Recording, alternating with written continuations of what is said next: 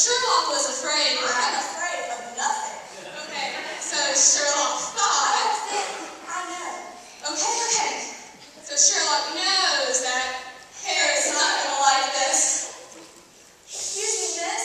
Shh, lower your voice. Excuse me, miss. Not lower, I mean quieter. This is a library. I'm Sherlock Watson, and I have a huge case. A huge case of what? The flu?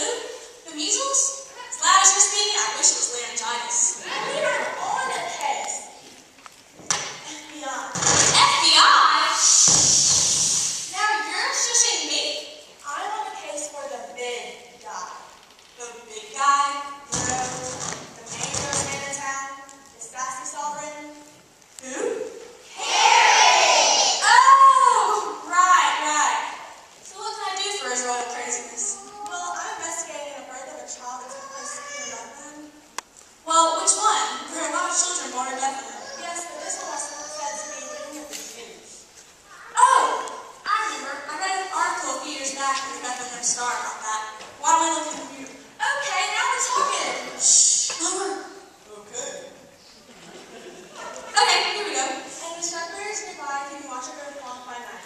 Wow, can you send me this article? I can email it and fax it. Just the facts, man. Hey, how did the instructors find out about the child? Elementary, my dear Watson.